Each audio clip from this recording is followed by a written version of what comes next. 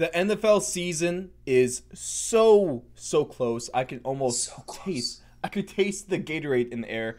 I could taste the disappointment from Cardinals and Jaguars fans all across the country, and I could taste the saltiness of everyone that has to play against the Chiefs and Patrick Mahomes.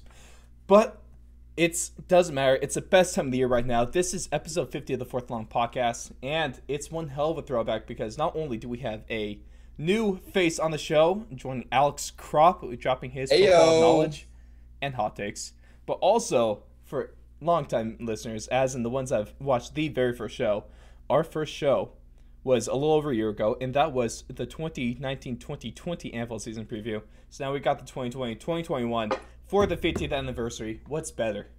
What can be better? To say that I'm honored is the understatement of the year. I mean, to be on this show for the first time, the 50th show of this podcast, and you invite me on this, what could be better? And well, also, it's hardly an invite. You kind of just sent me some nasty texts and blackmailed me, but it's debatable. Here's the thing: is some people don't know what's good for them until it comes, and I think that's the case here.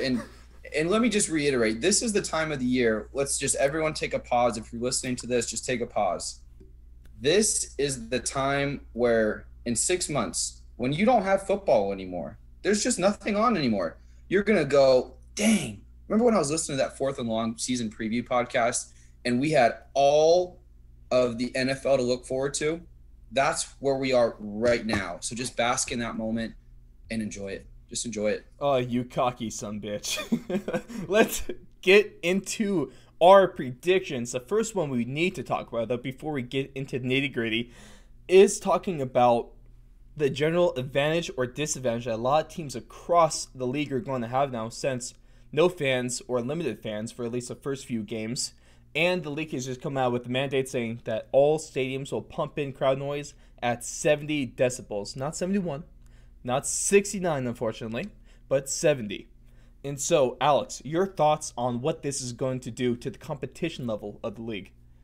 This is, like the cliche phrase of 2020, unprecedented times, but I think an undercover advantage that some teams are going to gain from this is this situation is going to create less variance in the league, and it's going to make sure that the better team is going to win a majority of the time. You don't have the fluky 3rd and 2. You have, you're in New Orleans, or you're in Kansas City, or you're in one of these stadiums with very, very high energy, or you're in crowd Atlanta noise. where they already pump in fan noise. Exactly. You're not going to have those built-in advantages, and you're just going to create a more even playing field where the better team is going to win a majority of the time. So I think this benefits a lot those upper echelon teams, the Chiefs, the Ravens, the Saints, the Niners. I'm not going to say the last team because I'm going to save it for later. But those top teams are going to have a huge advantage because the lower teams are not going to have that caked in 3-point advantage that Vegas likes to give them of a home field advantage. They're just not going to have that to start off with. So they're just going to be already behind the playing field before they start. That is 100% great point right there. And that's something that we're going to be looking into as the season goes through. Hopefully, knock on wood, without any hitches or anything bad, because I got my fingers crossed, and I honestly cannot take any more disappointment this year. Otherwise, I think I might just lose it. Straight exactly. up. I've just decided I'm gonna forget about it. It doesn't happen. It doesn't affect their lives anymore. And football is immune to any virus. Yeah. What virus? Football is its own thing. I didn't hear about Unstoppable. But the first thing we're going to start things off with is our preseason NFL power rankings. So we're going to go from 5 to 1, obviously, like how we always do on this show. And the crazy thing is I'm such a nice host that normally it's just me giving my power rankings and everyone else just reacts to them. I even allowed Alex to come up with his own list of power rankings. So and this is just the type of host you are. You allow me on this show for the first time, on your 50th show, and you allow me to go first and even make my own list. I mean, what more can you ask for out of a host? So without further ado, I will You're a number start 5 with team. Number 5 team, the New Orleans Saints. I think that something has to be said for continuity, for a coaching staff, and a quarterback to be on the same page consistently, and that just creates such a high floor for your team that the Saints are already starting with, I would say, a floor of 10-6. I mean, I can't imagine a case in which the Saints don't win 10 games, especially with Alvin Kamara showing up to practice yesterday. Michael Thomas is coming back. I think Emmanuel Sanders is a sneaky good addition. They do have young receivers, Traquan Smith. Michael Thomas is there, obviously. He's an all-world receiver, a perfect receiver to complement Michael Thomas is Emmanuel Sanders. He's going to do all the underneath stuff. He's going to do a lot of stuff in zone coverage. Drew Brees is the perfect quarterback for this system. Alvin Kamara is going to come back to his 81 catches, which he's done the last 2 previous years. If he's on the team. Okay, he was practicing yesterday. I have 100% faith he's going to be on the Saints. I agree, and I think that Sean Payton knows that he's an extremely talented running back, exactly. And I think he knows that he needs him for this system, especially. He fits well. Drew Brees is no spring chicken. No. There's a reason that the Saints don't have an over-the-top guy. No. There's a reason that they have guys that are shifty, quicker than fast, as Mike Mayock would like to say, and can get open underneath. And Sean Payton is a genius at creating matchup advantages, and Alvin Kamara is the epitome of a backfield mismatch, and Drew Brees is going to be the guy to get him a ball. I really like that. I appreciate your point on Emmanuel Sanders being a sneaky good pickup, because that's something I've been trying to say this whole offseason. Emmanuel Sanders, when he was in Pittsburgh, he was good. When he was in Denver, he was a key to that offense and that Super Bowl winning team. When he went to the Niners, he was a solid acquisition for them. And now with the Saints, he's going to be another guy, because he has never really been the wide receiver 1 on a team. He's always been the wide receiver 2. And he's always excelled in that role. He's not been the wide receiver 1 in New Orleans, because you already got a top 3 wide receiver there in can't guard Mike. But he's going to be the guy that has going to have less defensive worrying about him. So that's going to open up more for him. And if anything, he's going to be their downfield threat this year. Yep. And I think there always is an added bonus of you can never have too many adults in the room. And Emmanuel Sanders is an adult in the room. He is going to come in there. He's a professional. He knows how to get the job done. He's won a Super Bowl. He knows what it's like. He's won a Super Bowl. He's been through injuries. He's switched teams. You just saw that he got traded mid-season to a Super Bowl contending team and elevated that whole receiver room. Almost won another one. Deebo Samuel was not the type of receiver he was at the end of the year in the first 8 weeks. No. The time when Emmanuel Sanders went into that team and started to mentor Deebo Samuel is when you saw him take off. And I think Michael Thomas he is an incredible receiver already, but you can never have too many adults in the room, and Emmanuel Sanders is that. No. And now my number 5 is going to be a team that I enjoyed last year. They had a decent run in the playoffs. They ended the regular season on a bad note, losing their last 2. They could have been 13-3. They are in one of the toughest divisions in the league, but it's a team that I still have a lot of confidence in, and that is the Seattle Seahawks. I like their offense. I like how they're starting to rebuild that defense a little more. It's no longer the Legion Boom, has it been for the last couple years, but they're doing some good stuff on that defense. Unfortunately, they're going to take a hit because they're likely not going to have Jadeveon Clowney, as he will. If the rumor is that the Saints are pretty hot on him, so we might see that might be even better for the Saints in their somewhat underrated defense. But I like Pete Carroll. I like Russell Wilson. And I like what they're doing. I like the culture they have there in Seattle. They know what it takes to win. They know what it takes to be good. That's why they're my number 5. And I think that you can take off one of the hardest divisions in the NFL completely off it, because this is the hardest division in the NFL. Mm-hmm. And I think the only division that comes close is the NFC South. And that's just because there's, I think, 3 offenses in that division that are extremely good. But the NFC West is top to bottom, the deepest division in the NFL, and it's probably the most top-heavy division in the NFL. Both the Niners and the Seahawks have a chance to be in the Super Bowl this year. And I think everyone's also just suddenly forgetting that 2 years ago, the Rams were in the Super Bowl. Exactly. They were a couple possessions away from winning a Super Bowl. Now, And Sean McVay, all of a sudden, he's a great coach. Everyone, took off the hot new coach label because he had one bad year. But, this is one of those things where it's not going to take that much for them to win a couple more close games and get to 11-5. Might take a better quarterback, who knows? But once we get to our brackets, I may have 3 teams from the NFC West making the playoffs. Might. Wow. We'll see. Wow. We'll see. We'll keep you hooked. The 7 NFL teams making playoffs from each division is going to come into play that 7 here. made a huge difference. My number 4 team is the New Orleans Saints. For your points, and also I just want to emphasize, and like I said, their defense is better than what most people give them credit for, and especially if they're able to ink Jadeveon Clowney for at least a season, that is going to be the best defense in the NFC South, maybe one of the best defenses in the NFC. Hands down. I mean, another thing that kind of goes under the radar with the Saints is that they have an X factor every single game in Taysom Hill Sean Payton's not a dumb guy. He wouldn't sign a guy to a multi-year deal that is a backup quarterback. Yeah, fairly big money. And also, if anything happens to Drew Brees, you got a guy that led the league in touchdowns last year in Jameis Winston, or not led the league, but he was a 30-plus touchdown guy in passing yards. Led the league in passing interceptions, yards. But the eye surgery. Well, no, he got the eye surgery, so he's MVP now.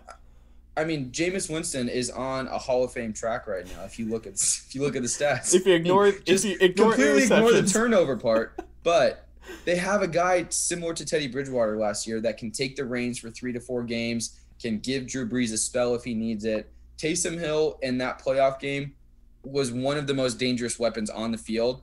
And he just has another offseason to scheme up more and more ways to use him. I think this offense is just going to have too many options to fail this year. And we'll see how good I think they're going to do and how good Alex thinks they're going to do. Like the rest of these teams in the power rankings, at the end, stick around because we have our playoff brackets and Super Bowl winner. Now, your number 4 team. It pains me to say as a hometown Niners fan, but I think the Niners are the 4th team in my power rankings because look, everything last year went exactly according to plan for the 49ers. They had an extremely easy schedule. Mm-hmm. They had very good success at the front end. They were good in close games. I mean, that Saints game is the epitome of it. If George Kittle wasn't an absolute monster, they're not winning that game. Well, the Saints game, and then when they were playing Seattle and had that really close inches. Mm-hmm. Inches. Give them 2 wins. I mean, it's a completely different season if the Niners get the 5 seed. Completely different. They got to play an extra game. They don't get home field advantage. It's Jimmy G has to be on the field for one whole game, extra game. All right, let's just stop with the Jimmy G. He's still. I mean, here's the thing with Jimmy G. Okay. People don't give him credit for this. He's still not a very seasoned quarterback. He doesn't have that many. He's got under before he signed 40 games contract under his belt. Yeah, what 5 games? He had like 6 games in the NFL. 6. So he has a season in 6 games. Crazy. And here's what I like about the Niners is that I like the Shanahan. scheme. That's you took the words right out of my mouth. Kyle Shanahan will not allow this offense to be bad. I'm a Broncos fan, so I have to show love for the Shanahans. Of course. And I mean, that zone running scheme with guys like Mostert, guys like Tevin Coleman, Jerick McKinnon, don't get me started on him. I've been hoping that he was going to be good for the last 2 years, but he finally seems healthy until he gets hurt week 1. But you saw in the playoff run, those running backs carried the Niners to so much playoff success and dominant success. I love the Niners at 4. What's great is that George Kittle, the best blocking tight end in the NFL, hands down. Mm-hmm. The best yard after catch tight end in the NFL, hands down. Who did they draft in the 5th round? They drafted Charlie Warner, another blocking tight end. Correct me if I'm wrong on the 5th round, but they drafted a late tight end, Charlie Warner, who's going to be another blocking tight end, so they can run that 12 personnel and just impose their will on defenses. And the NFC West is not known for great defensive lines. The only real good defensive line right now is the Rams because of Aaron Donald. When the Seahawks lose Jadeveon Clowney, they're going to be able to punish people in the trenches. And if you look at that defense as well, that defense could be the best front seven in the NFL. Nick Bosa is going to have another year to develop his Nick talent. Bosa might be coming up somewhere else in this preview too. Hey, let's not spoil it for the listeners here, but they bring in Javon Kinlaw. They have Dre Greenlaw. Yes. They have Fred Warner. Yes. They have Quan Alexander. They have all these guys, and I think one of the biggest things about their defense, you keep Robert Salah. How do you keep a guy who flips the defense on its head, becomes an incredible defensive coordinator, and nobody picks him up? The Niners are so lucky, because he was getting interest. I was shocked. Robert Salah. I was shocked. They stole him. That no one was there. The Niners something. That's why, Alex. That's why I have the Niners in my number 3 spot. For those reasons. Okay. But because also I still want to give them respect. They made it to the Super Bowl, defending NFC champs. They deserve. I'm okay with that top 3. I still want to give them the pedigree. They were a play away from winning the Super Bowl. They were a play away. And if Emmanuel Sanders got a good ball to him, they might have won that Super Bowl. So your number 3 team though is a team that I hate. They just missed my list of number 6, but they are a team that could surprise a lot of people, and that to the dismay of NFL fans around the world. They could be good, and I'm a little. Here's the thing, worried. As a Niners fan, and the great thing is I wasn't a part of those early generations where these two teams really duked it out. But what is going to shock people this year is I think that America's team, the Dallas Cowboys, might have the best offense in the NFL. How do you say that with the straight? Like, how do you say that without gritting your teeth? Because practice. I mean, I've convinced myself, maybe I'm crazy, but I've convinced myself that this Cowboys team, I think they have better weapons than the Chiefs. They don't have a better quarterback. Don't even get me started on that. I think they have better weapons, and especially with Dr. Duvernay Tardif leaving the Chiefs this year to be an incredible human being and go fight COVID on the front lines. Yeah, tons of respect for that lad. I think the Cowboys have the best offensive line in the NFL. They're back to having the best offensive line. I don't think it's close. That's why the thing that I'll at least the thing that I've always liked about the Cowboys, my favorite player of all time is the GOAT lineman, Larry Allen, the beast of Larry Allen. So I love that guy to death. And so that's why I have always may not respected the team, the coaches, hell, definitely not the fans. But I've always respected that amazing offensive line that they've always traditionally had, because man, there's nothing better than seeing 5 dudes working in unison and just being nasty and dominant. And that's the thing, and this goes back to when the Niners were making their big runs with Cap. They built that team on the offensive line. They drafted Mike Iupati, and I'm blanking on his name, the left tackle, not Joe Staley, but they drafted another left tackle in the first round that year, and they just pounded people in the trenches, and they had such an advantage up front that they made teams quit throughout the year. And this offensive is exactly lines matter. Why do you think Quentin Nelson is at least a top 10 player in the league? I might sound biased as offensive line. Quentin Nelson is a top 5 player in the NFL. So, Quentin Nelson, I will never argue with you. The best left guard in the game, the best right guard in the game, Zach Martin. I love Zach Martin. Thank you for saying that. Every single year, he is an incredible offensive lineman, and you just get Tyron Smith on the left side blocking Dak's blind side. It would be unfair if you had Quentin Nelson on the Cowboys. Yeah, I mean, could you imagine? I mean, but here's also the thing, and the thing about the Cowboys, I'll save this point for the other segment we're going to get into later down the road. But the Cowboys have an incredible embarrassment of riches on the offensive end. Their defense got significantly better. They brought in Everson Griffin. Great move by Emerson Griffin. They have DeMarcus Lawrence. They have Dontari. They brought in Dontari Poe. Their linebacking core is incredible. Leighton Vander Esch, Jalen Smith, Sean Lee might be the 3 best backing tandem in the league. I mean, it's very hard to keep all 3 I got to show of even those more guys love to healthy at Vander the same Esch. time. Shout out to my Boise State Bronco. Boise State, baby.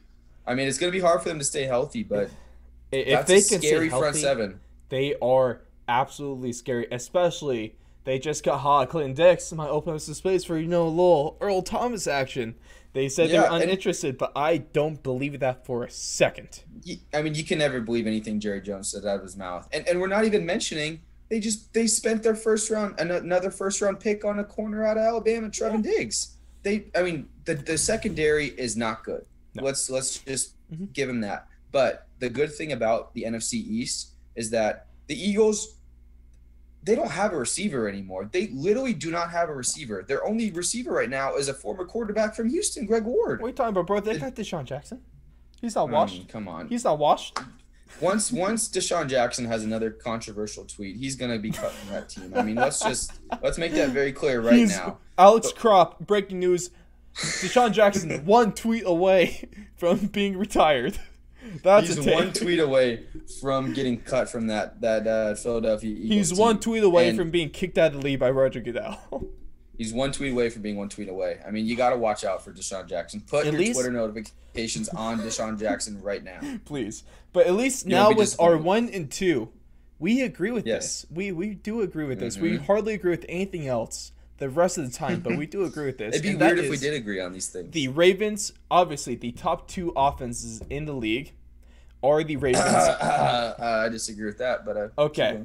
At least public perception-wise, okay, the top 2 offenses in the league and the top 2 leaders in the MVP race currently are the Chiefs and the Ravens, and that's why the Chiefs for both or the Ravens for both of us are number 2. Chiefs are number 1. Your defending Super Bowl champs are the best team going into the NFL season. Why do you still like the Ravens so much? I don't think we need to spend too much time on this because it's so obvious, right? It's right there. You have, Lamar Jackson last year. You would, if you showed me all the tape on Lamar Jackson, you wouldn't say he's a good passer. That's his weak spot right now, and we know that. He's just a playmaker. He led the league last year in touchdowns. Right. From his first year, like the last games, especially the playoff game against the Chargers in like the wild card round, I believe. I was worried about, and even my Ravens fans, they were worried about him. But last year, he just lit the entire freaking league on fire and blew everyone away.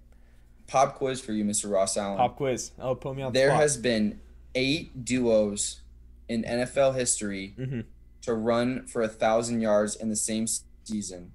Who was the last duo? Is it going to be Lamar Jackson?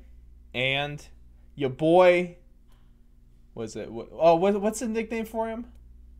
Big Trust. Big Trust. Thank you. Mark Ingram. 8 duos in the last in the history of the NFL run for 1,000 yards. And the Ravens also have one of my favorite offensive formations, the Heisman, or their offensive package, the Heisman with you got Lamar, you got Big Trust right there, and then you got RG3. Who was wasted. Add him to the list. and we're not even mentioning the fact that they just drafted, I think, one of the most talented running backs in the draft this year, J.K. Dobbins. And we're not even talking about how great Andrews is a tight end there, which is why I drafted him in my league. Okay, let's go fancy. Okay. And that defense is still nice. John Harbaugh is still showing, especially with Coach of the Year last year, he's still showing why he went full in on Lamar Jackson in that offense. He changed his entire coaching style and scheme to Lamar Jackson, and oh boy, did it pay off. Maybe not in the playoffs, but at least in the regular season it did. And especially in a year with so much up in the air, with so much undecided right now, what do you need to be successful this year? Continuity, a coaching staff that knows what they're doing, and expectation of excellence, which is what John Harbaugh epitomizes. That's what you got there. And he is going – Yep. And we're not even talking about a guy that I think has Tyreek Hill-esque upside in Hollywood Brown. Hollywood Brown was the first 2 games, the first 1 and 2 games last year. He takes the roof off of defenses. He is he's fast. If Lamar He's Jackson fast. learns how to throw a deep ball, they will not be stopped. It's over. But at least the quarterback that can throw the deep ball, he could throw a ball over the mounds over there, and Oh that my is your gosh. reigning league MVP. Oh, Patrick, $500 million, 10 years. Lamar. I think he's still undervalued. I think Oh, sorry, Patrick Mahomes. Patrick Mahomes. I think he's still undervalued. I mean, He's still- if you could have sold him the Kansas City Chiefs organization, and you wouldn't be paying him enough. What is He a is- salary cap? The salary cap doesn't exist. There needs to be a clause in the new CBA to include for paying Patrick Mahomes whatever he wants. And did you see the ring he just got his new fiance? Oh That my. rock is bigger than Mount Everest. my That man. rock is as big as the rock. It- Yeah.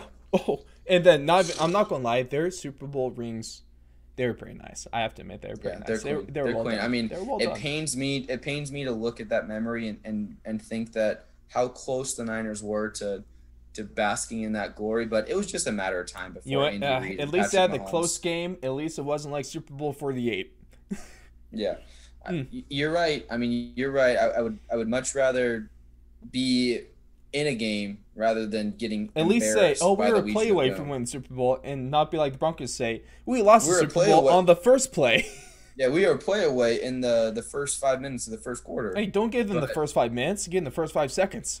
Sweet damn. You're right. You're But right. I'm sorry. I'm trying to give you guys a little bit more credit. No, hell no. I'm over it, so I like to roast them. But the Chiefs, they still have one of the best offenses in the league. I really like their new running back, Clyde Edwards-Helaire. That's why I have him in my fantasy football league in one of them. The offense is still great. Offensive line, still pretty good. That defense is something that still is a weak suit, but it is still a solid defense overall. And also, the biggest key to that team, I really think, maybe besides Patrick Mahomes, is Andy Reid, because he is one of the greatest coaches, at least offensively, in the league right now, maybe ever. That Super Bowl ring made him a Hall of Fame coach. Well, I think he was a Hall of Fame coach before then, but it secured his spot in Canton, Ohio. And I don't know how they can't make things happen this year, because they have pretty much the same team, pretty much the same coaching staff, and I think they have a chance to be better. I mean, doesn't it make you just feel a little warm and fuzzy knowing that Andy Reid for the next 6 years just signed a contract extension, is going to be in that big old red windbreaker, sometimes in the snow with that beard that mustache that gets frosted over a little bit, rosy cheeks, not knowing how to clock manage, but he's going to be there for the next 6 years. Well, see, and the best thing about the they're ring going to ceremony, win 2 more Super Bowls at least. they very well could be a dynasty, least. which is what I'm worried about. But I loved they got the rings on, was it Monday or Tuesday? Patrick Mahomes Good luck, AFC East. got and his West. ring. Patrick Mahomes, now fiance, got her ring, and then Andy Reid went to the buffet and got his onion rings. Sweet damn, he's living the life. Imagine being Andy Kings Reid, stay bro. kings, baby. Kings stay kings. It's as a Broncos fan, and as the Broncos being in the same division, rivals, big time rivals historically with the Chiefs. It still hurts to say this, but you can't not respect the kind of team they have there in Kansas City. You can't. It's greatness. Greatness needs to be recognized. Exactly. But And there they we are go. great. Power rankings going to the league. For Alex, it's the Saints, Niners, Cowboys, Ravens, Chiefs. For me, it is the Seahawks, Saints, Niners, Ravens, Chiefs. And now, let's go into our next discussion point. This is going to be about the underrated teams and underrated players going to the year. So we're going to start things off with our playoff dark horses. Alex, your dark horse from the AFC is who? This is a team that over the years has been so good at taking my heart out of my chest and ripping it apart, because on paper they are so good. Their offense is stacked. Their defense on paper at every single level has an all-pro level talent, but they can never put it together. And that team is the Atlanta Falcons. Sorry, NFC. And it's then. a team NFC, sorry. Unreal. I got excited Unprofessional. here. I love talking about Matt Ryan, Julio Jones. Matt Ryan is underrated. Is He because is. his team fails him is why. He should have Here's a the Super thing. Bowl ring. Matt Ryan is not sexy. He is not the sexy pick, but what he does every year, every game is he's going to throw for 320 yards. He's going to throw for 2 or 3 touchdowns. He's probably going to give you a pick, but that's because he's trying to push the ball down the field.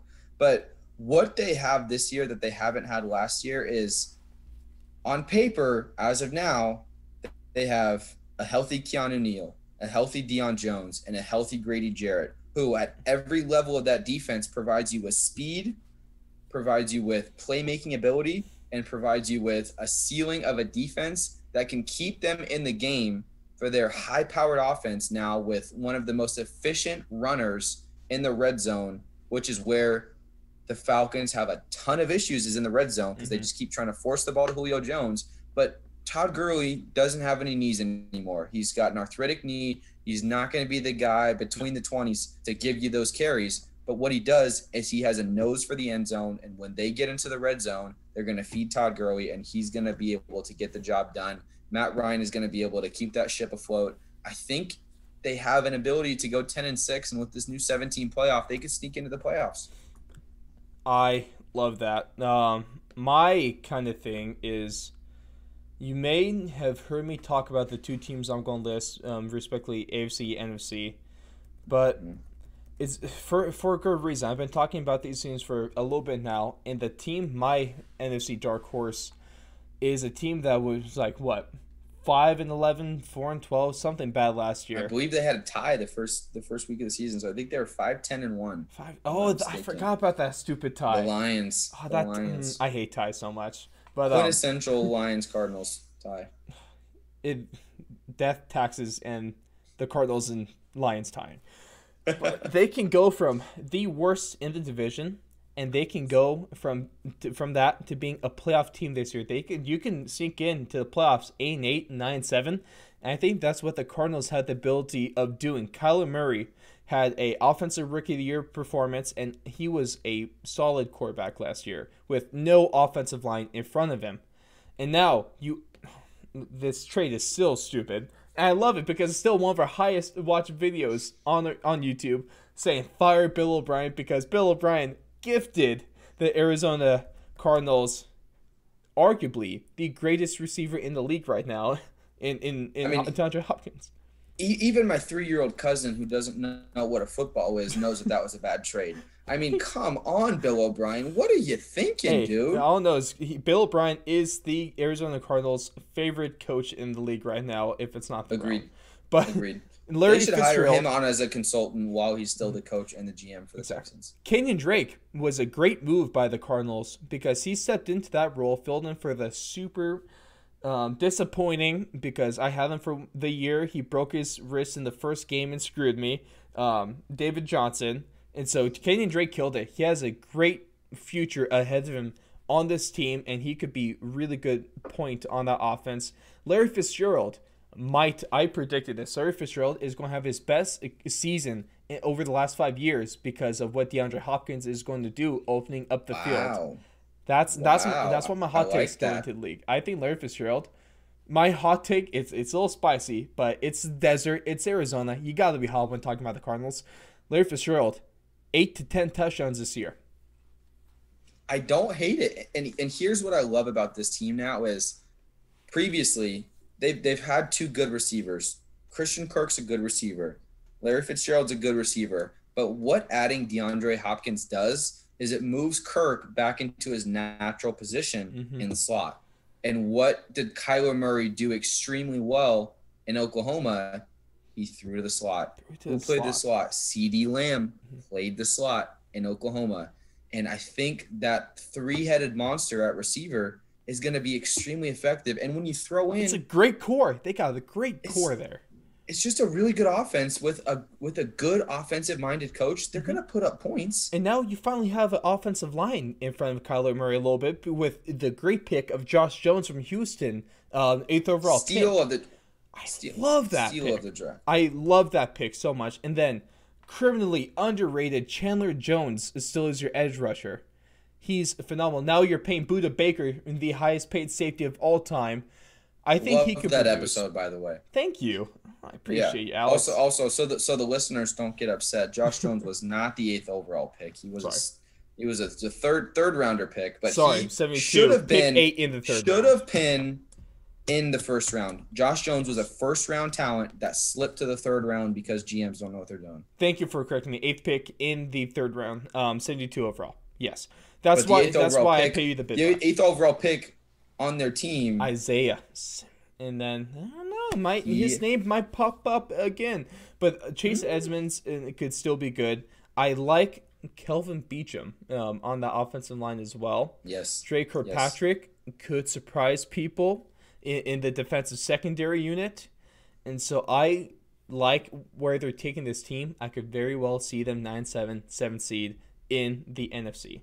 Now, I agree. I could see them having a Rams-esque year from last year, getting 9-7, sneaking into the playoffs. I don't know if they're going to do much with that playoffs, but I could see them making it.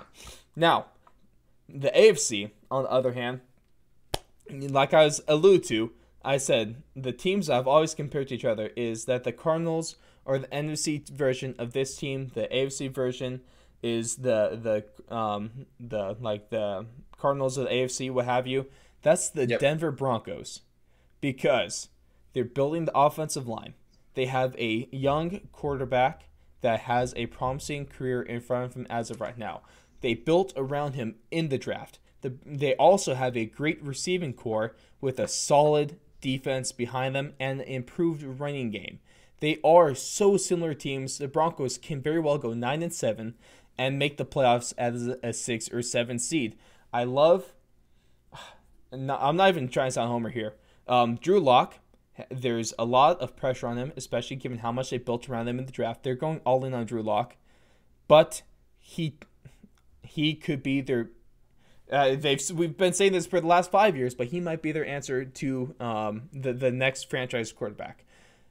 Courtland Sutton is stepping up to be a major wide receiver 1, and then I love the pick. Philip Lindsay could still be really good at the backfield. They're improving the offensive line. It's going to be there for the second year now, so that obviously still helps. Bradley Chubb, he could very well be in the category for comeback player of the year.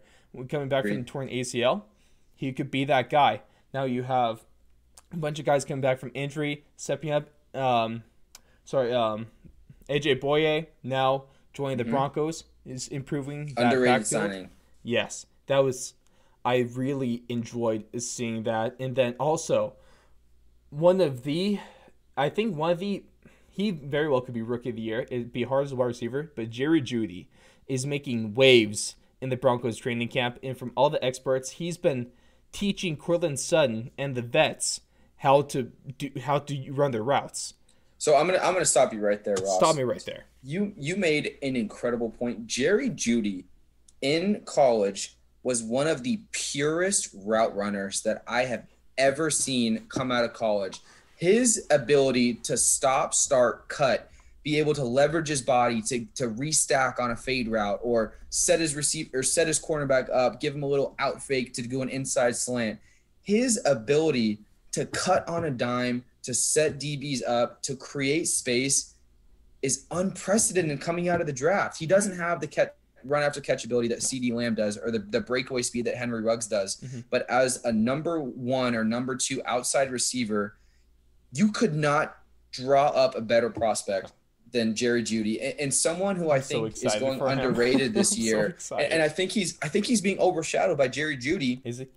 But one of the best players on one of the best teams in college last year. Say it. KJ Hamler. You mean the is a playmaker. You mean the man? He had a running start, but in the game, he ran 40 yards in less than 4 seconds. They clocked him at that. That dude is fast. Is a playmaker. Do you want to take a top off the defense? You send KJ Hamler from the slot on an inside fade, and if you have a cover 2 or a cover 3 or a cover 1 or a cover 0 or any sort of coverage, try to stop KJ Hamler. See, you're a quarterback. You're not going to do it. How easy would it be to throw to this guy? How easy would it be? If I lined up in high school, I was blessed with 2 outside receivers that both went D1. But if I lined up under center and I looked to my left, I know, trust me. I wasn't very good, but I was able to throw the ball to these massive people that ran 4.5s and went to D1. But if I look to my left and I see, okay, cool, I got Cortland Sutton out there. Okay, he's got a pretty good matchup. He's matched up against the number one corner. But oh, whoops, I look to the right and I see Jerry Jeudy and KJ Hamler. And then all of a sudden, oh shoot, I forgot, because he looks like an offensive lineman because he's got his hand in the dirt. But Noah Fant is an incredible tight end. His last 5 games of the season last year, when there's noticeable. I might notice more because I was definitely watching other games. But that offense, as soon as Joe Flacco was out, as soon as Brandon Allen was out, and Drew Lock stepped in. What a mistake to have Joe Flacco on the team. I don't want to rehash. I don't want to talk. I don't want to rehash bad memories. But Joe Flacco is maybe one of the worst quarterbacks to ever win a Super Bowl. Joe Flacco is elite, but he is not good. Noah Fant. Yes, correct. Thank you. Really good. That whole offense started to click more, especially their game against the Houston Texans in Houston was embarrassing for Houston, and that just made me so happy. But then a guy one of the most underrated players, Justin Simmons, he does not get the respect he deserves as a safety. And then I think my favorite trade that the Broncos made, at least for value, they gave a 7th rounder to the Tennessee Titans. In return, they got the Titans' best defensive lineman in Jarrell Casey, and the Broncos get to play at home against Tennessee. Little revenge game, maybe. I mean, you can chalk that up as a W right now. Do you want to take a trip out to Vegas to max bet that team right now? I mean, come on. I mean, here's the thing: is the only thing that could potentially hold back the Broncos this year is Drew Lock's small hands. That's it. It's the only thing you got. Hey, but when I got my quarterback that's dancing on the sideline, rapping to the music, the swagger, that might be underrated. But the presence of that, and to see that kind of confidence in a young quarterback, can work wonders. Yep, and just to revisit part of our intro when we're talking about, having no fans in the stadiums and the home field advantage being somewhat diminished, is teams like the Broncos that play at elevation and they have a caked-in advantage because of that, because they're used to it. They still have a home field advantage. Right. They still do. Oh, you can't. They're you maybe can the one team that could have it. You can lower crowd noise. You can't lower elevation. I mean, it's Mile High Stadium for a reason. I don't know if you've been to Colorado recently, but walking up and down the streets there, I mean, I get wind. I think I'm in okay shape. I get winded walking up down the street. I was lucky enough to be able to make it to Denver for one game. And that was when the first year of Peyton Manning, and I was walking up the stairs to get to my seats, and you just ran. That was tough. Agreed. And now, I'm really excited as a fan for the Broncos, but I think there's something there, and I'd like your pick as the AFC dark horse. I think I'm cheating here from a dark horse standpoint, but this team didn't make the playoffs last year. They didn't have their starting quarterback. They made a trade. Were you saying something wrong about the Duck? I mean, I love the Duck more than the next guy. The red-nosed reindeer? But the Pittsburgh Steelers have a chance to be a really, really, really good team in the AFC. They have a chance to rival the Ravens in the AFC North. Their defense remains unchanged. You get another year of TJ Watt developing pass rush moves. You get another year of implementing Minkah Fitzpatrick. TJ Watt could be a problem. He already is a problem. He already is a problem. He was underrated last year. Hot take. TJ Watt is already better than his brother. Already. And I don't think it's in the realm of possibility that he has a significantly better career than JJ. And also, I mean, just from bringing your family into the fold, they signed Derek Watt. They brought in his brother. I mean, how cool is that? Now you just need JJ. Have the Holy Trinity. Yeah. I mean, Bill O'Brien might trade JJ for a bag of peanuts at this point. I did have one of my favorite things I've ever heard in practice was with the offensive lineman in college messing up. And our offensive line coach yelled at him, "I trade you for a bag of chili cheese Fritos." And Bill O'Brien heard that and said, "Not a bad idea." And he said, "I'll even throw in a second rounder." I mean, Bill, don't get me started on Bill O'Brien. You want extra large fries? You want a second rounder with that?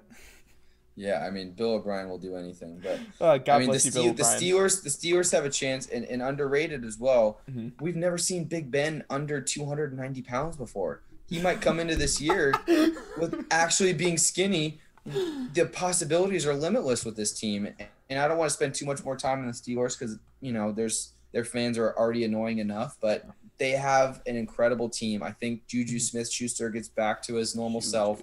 I think it was a fluke last year. I think James Washington's a great player. I think Deontay Johnson is an underrated slot guy, and they have the tools in place to be a really good playoff team. And Mike Tomlin is still one of the best coaches in the league. He proved that last year. Mike Tomlin wins year after year after year. And we go who's never had a losing record before? Mike Tomlin. Is it Mike Tomlin? Not Bill Belichick. Not the greatest coach of all time. It's Mike Tomlin. It's the man that is so dedicated to winning that he'll treat people from the sideline. Mike Tomlin. Mike Tomlin.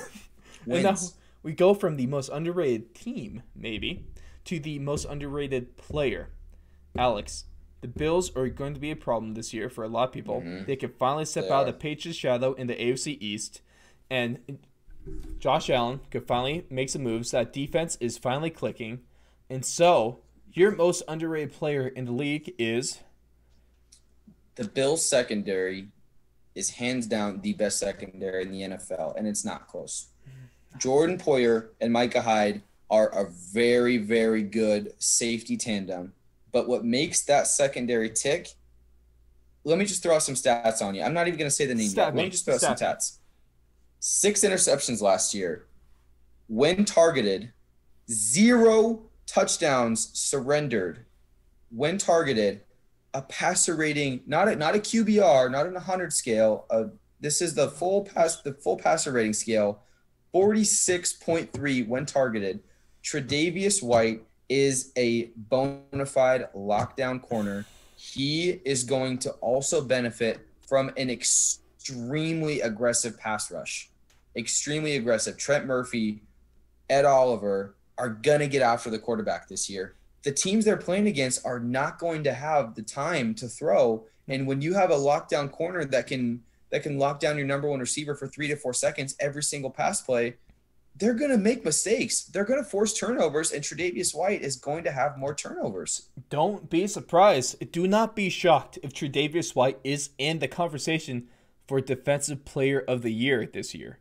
Do not He's got the makeup of Stephon Gilmore last year. Yeah, he could have a very similar season and be the DPOY. Took the words out of my mouth, Alex. Like we're on the same way. One show and we're already clicking like this. The 50th show is just got magic. It's the magic. It's like the Broncos won his 50th Super Bowl, and we're killing it on the 50th show. It's just how things happen. I agree. This is just how it goes sometimes. We're saying defense with this because former Bronco, he got the ring with the Broncos against Super Bowl 50. Then he was only a backup though, and he wasn't backup caliber. He could start on any other team in the league if it wasn't for the Broncos. So that's what he did. I was sad when he left. But also, I respected the hell out of it because I knew he had greener pastures and he deserved to be a starter on the team. And that is Shaq Barrett. He took his talents to South Beach, went to Tampa, and man... Hate to see him go, but love to watch him leave, baby.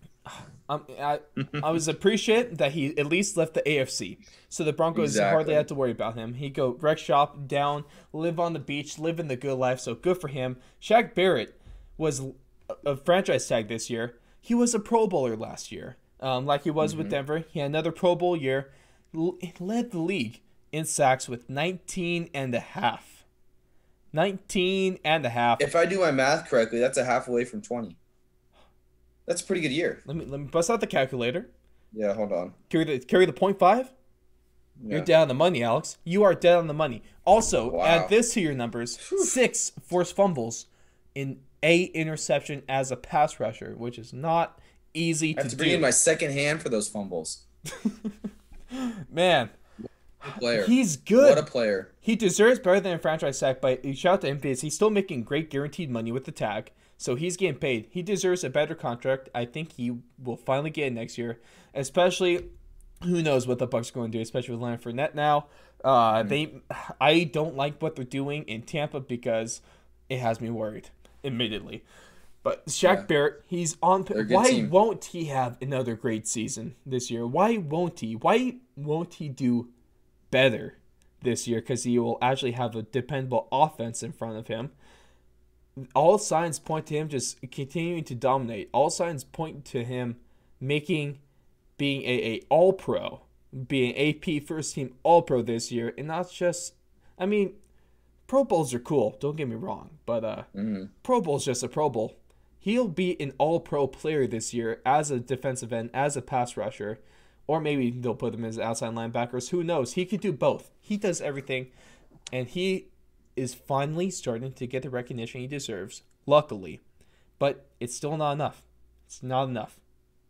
And he'll show people why. And Shaq Barrett is an incredible talent. He's in a perfect system to allow him to rush the passer every single play.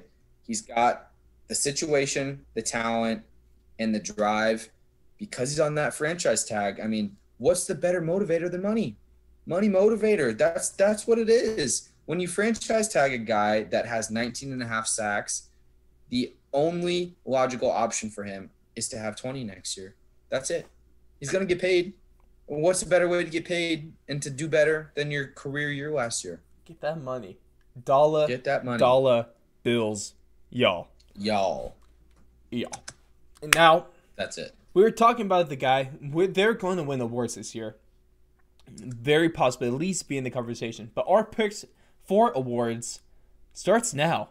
And it starts with Offensive Player of the Year. And Alex, it may be obvious, but also it's hard to not bet on this man, right? I mean, I'm going to have two different picks for Offensive Player of the Year and MVP, and I think that's just because you cannot ignore the talent of Patrick Mahomes. I mean, you thought that the only thing that could stop him was potentially an injury. He has a dislocated kneecap last year, misses a game, maybe a game and a half because he came out of the first game. Or I know those cortisone shots are feeling something. Yeah, I mean, Toradol is a heck of a drug, but he has the weapons around him. He's got the coach around him that believes in him. He's got a bad defense, so he's going to be in shootouts. And he's just got everything you need for a repeat season. I think he's going to pressure 50 touchdowns again. I think Kelsey has, only a couple years left. He's getting up there. What are the odds that he at least matches Peyton Manning's 55 touchdowns in a season? That season, and I'll say from experience, I had Peyton Manning that year in fantasy football. I had him the year after. It was so rewarding, but that's a very hard bar to get to. 55 is a lot. I think he's going to get 50, and I think the reason for that is he's getting rid of a guy who was a great goal line back in Damian Williams, and he's substituting him with a primary pass catcher in Clyde Edwards-Helaire. When Patrick Mahomes went into the draft and saw all the talent available, Andy Reid went up to him and said, who do you want to add to this offense to supplement this already number one, number two offense? And he said, that guy from LSU who caught every single pass, could break tackles, could make the big plays, had incredible hands. Give me Clyde Edwards-Helaire. Hey, shout out to him. And what did they do? What did they do? PPR leagues. Yeah, exactly. I mean, he has the ceiling to have a CMC type receiving year, not rushing year, but receiving year. Exactly. And that offense is just going to keep getting better. Mahomes is going to be continuing to see more and more types of defenses, being able to read the whole field.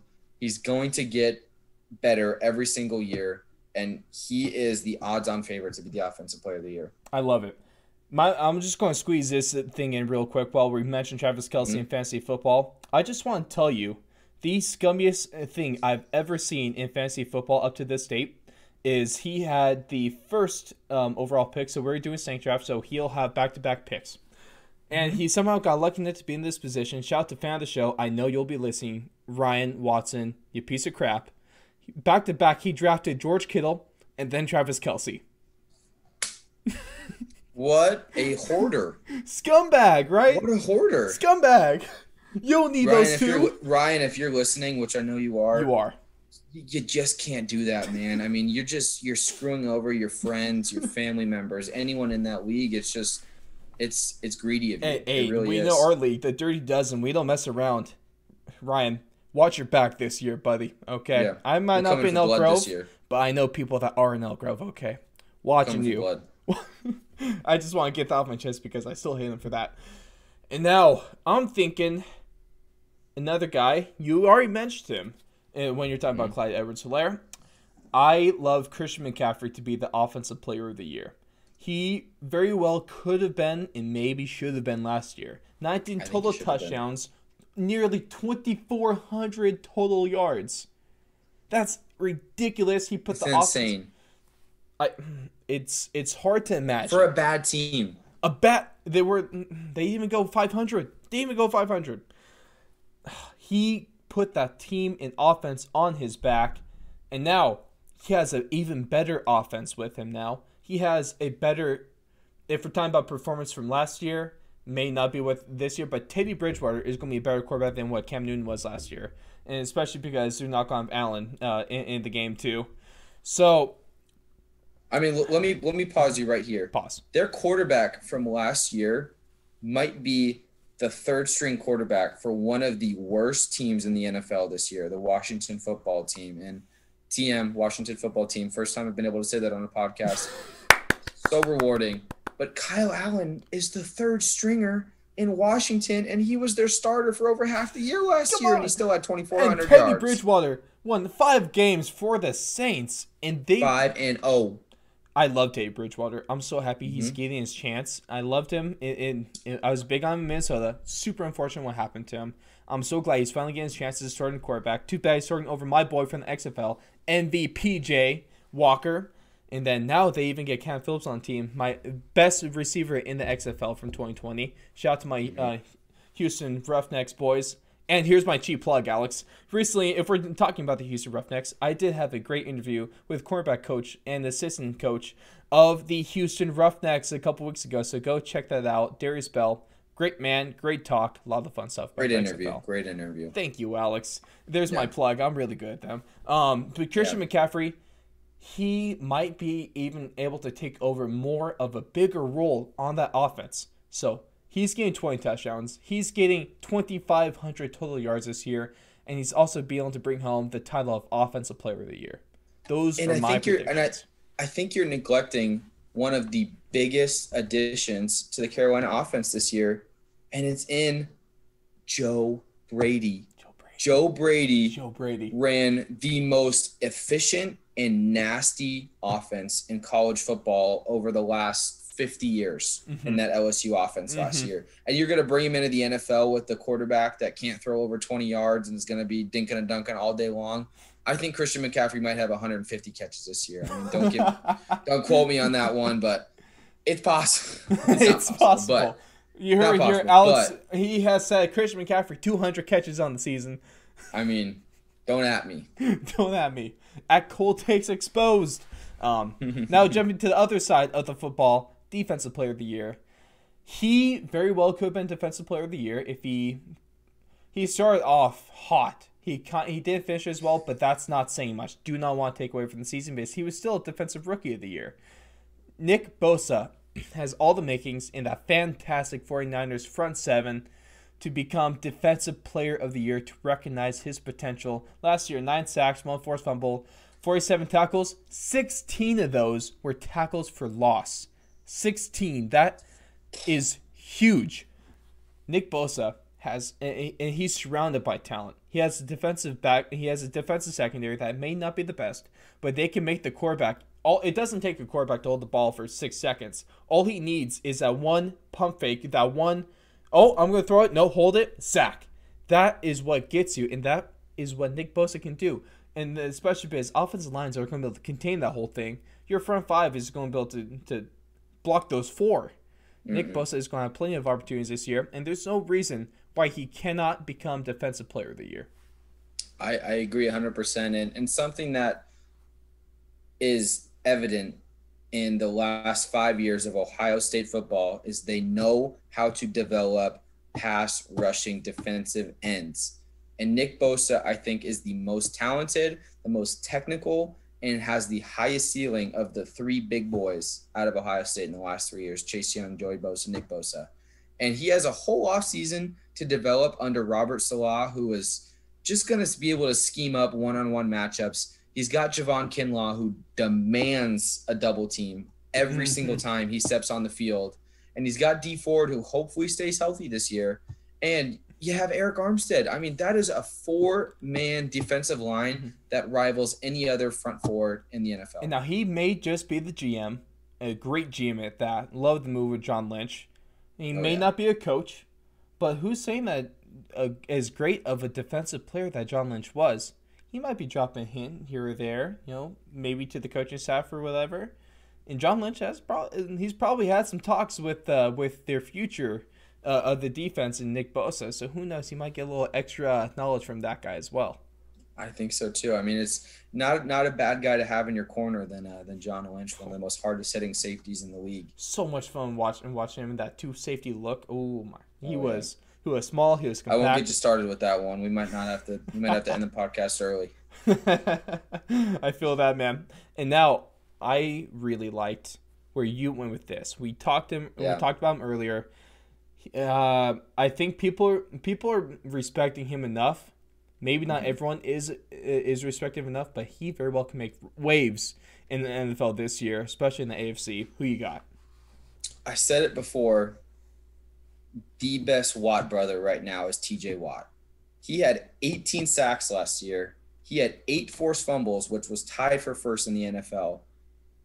A great secondary behind him. A very, one of those secondaries that just locks onto receivers and makes those quarterbacks hold the ball a little bit longer. And one thing that I think is going to yield to a 20-sack season this year is Big Ben is going to put up points. He's going to chuck the rock. It doesn't matter if his arm falls off. He's going to be in shootouts. So what does that mean if the Steelers are scoring points? What does the other team have to do then? They have to throw the ball to keep up. And what does throwing the ball mean? It means 30 to 40 pass attempts for the opponents. And what does 30 to 40 pass attempts mean for TJ Watt? 30 to 40 attempts to get a sack. And I think I'll take those chances that 2% of the time TJ Watt can get a sack. And I think that number keeps going up. He's gonna have games where he has 2 sacks, 3 sacks, 3.5 sacks, a forced fumble. This guy is talented. He's got the situation. He's got Cam Hayward on the other side. He's got an incredible secondary. He's got an aggressive-minded defensive coach in Mike Tomlin. He's got the setup. He's got the offense. He's in the division that's going to be able – I mean, how fun would it be to sack Baker Mayfield? That's the one guy I'd love to sack every single time of the year. Oh. But TJ Watt, I think, is going to have now he could sack the highest tallied rookie that we've seen in the wild too. Yeah, I mean, I think as a fellow pretty boy, TJ Watt sees Joe Burrow on this pedestal right now, and he would love nothing more than to knock him down a couple pegs. And you play him 2 times a year, he's going to sack him, I think, 3 or 4 times. And the Steelers-Bengals is not – it's definitely rivalry. Definitely rivalry they got there. That's one of those – if we really want to talk about the whole AFC North, there's no, division rival or whatever. They all hate each other so much. There's really good smash-mouth, hard-nosed – hatred-filled football in the AFC North. It's so much fun. I agree, and I think he's also gonna get. He's gonna be able to steal one time this year. Lamar Jackson scrambling around gets tackled 1 yard behind the line of scrimmage for a TJ Watt sack that doesn't really yield much negative yardage, but he's gonna steal a couple sacks from playing the Ravens that year. So that's my pick for Defensive Player of the Year, and I'm sticking to it. You may call it a hot take, but I really believe that if TJ Watt is able to stay healthy, he will be the best. He'll be better than JJ Watt. He'll be better than JJ Watt. I think he already is. I think he already is better than him. It's nothing against JJ Watt. Nothing against JJ Watt because unfortunately they play a different position. I'll give you that. They play a different position. JJ Watt's more inside, and they don't call him JJ Swat for nothing. He bats down balls with the best of them. But TJ's able to stay healthy. That's one of my least favorite things over the NFL is imagine if we've seen the fully healthy JJ Watt through his career. I know. It's ridiculous. I mean, he was Aaron Donald before Aaron Donald was born. Yes.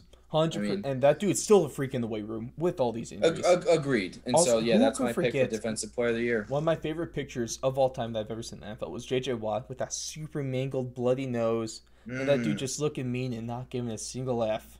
He, He looks like a guy you'd want in the foxhole. if I saw J.J. Watt in the dark alley, Hmm. either I'd run, but if I could have run, I would I'd write my will and just drop it on my dead body because you're not escaping there. I would just ask him to just pay for my funeral at least. That's all that I would ask. Hey, given how charitable he is, I think he might. I think he would. I think he would. I think he'd throw me a heck of a party. Hey, just open casket, man. Just leave the face. Leave the face, please. Yeah, yeah. Or give me the bloody face that you had in that picture. What a tribute. That's he'll do that with a headbutt too. Guaranteed. Exactly. I guarantee JJ Watt is a headbutter. Guarantee that. I mean, could you draw a headbutter up in the lab any different? Maybe give him the forehead to Peyton Manning. That's about it. Yeah, maybe. God, who's that guy from West Virginia? That fullback. Owen something. He headbutted himself before a Seahawks game. Just classic. And made himself bleed and just got a little stitch up on the sideline. Beautiful. Yeah. I love that guy. A lot of people call guy. me head. No, God bless you, man. And now let's jump on over to our rookies. Offensive Rookie of the Year. We mentioned him, AFC North. It might sound lame, but I really believe Joe Burrow can translate his college style gameplay to fit the NFL, and it might be the most seamless out of his quarterback rookie class. And he's surrounded by a fairly good offense right there. AJ Green, big veteran. If he stays healthy, he's a factor. Joe Mixon, they just inked him to a big time contract. They are all in on him. If you have a good running game, that takes a lot of pressure off a quarterback, especially a rookie quarterback. And a guy that he might have the best year of his career so far. Tyler Boyd is poised, I really believe, for a breakout season, and he might be Joe Burrow's best target. Agreed. And I think also Owen Schmidt was the player on Seattle who banged his face in the head. Got very hyped. That was going to bother me the rest of the podcast. But something that I think is underrated when you're talking about an offensive rookie of the year is, does he have the opportunity to put up stats? And what the Cincinnati Bengals don't have is a good defense. They're going to give up some points this year. They're going to have to pass the football. He's going to be playing from behind a lot. And I think if Joe Burrow stays healthy, his over-under right now in Vegas for passing touchdowns is 21.5. I mean, I think that over is pretty secure by week 3. Bang the over. Bang the over. Bang the over hard. I'm not a bay man, but I'm banging the hell out of that over. I agree. And I think something underrated about Joe Burrow's game is he's frisky in the run game. He is going to put his head down. Mm-hmm. He's going to steal you 30 to 40 yards a game. I think he could rush for 3 to 4 touchdowns. And if he throws for 27, 28 touchdowns, rushes for 3 to 4, and has a 30 touchdown year, that's a pretty good number for Offensive Rookie of the Year. I think why I like him so much is because why I think he'll do well in the NFL is it's his pocket presence and his demeanor when under pressure. I mean, he wasn't under pressure too much because he had a fantastic offensive line in front of him, an award-winning offensive line in front of him. The Broncos drafted their center, Lloyd Cushenberry. He's going to be a factor on that offensive line. He's going to start from game 1. But at the same time, he's Joe Cool. He's calm. He has ice in the veins. And he will read the defense. He'll sit in the pocket. He'll sense the pressure. He'll step up. He'll evade. He'll move to the side. And like you said, if he sees a lane and no one open, he'll run. He'll take those 5-6 yards, take a slide, live to find another down, but just keep on pushing that ball down the field. And I like what he does in the pocket. Yeah, and I was too excited about Joe Burrow, but I don't know if you mentioned it, but Lloyd Cushenberry was also a center in college. He has rapport with him. And I think he's on the Broncos.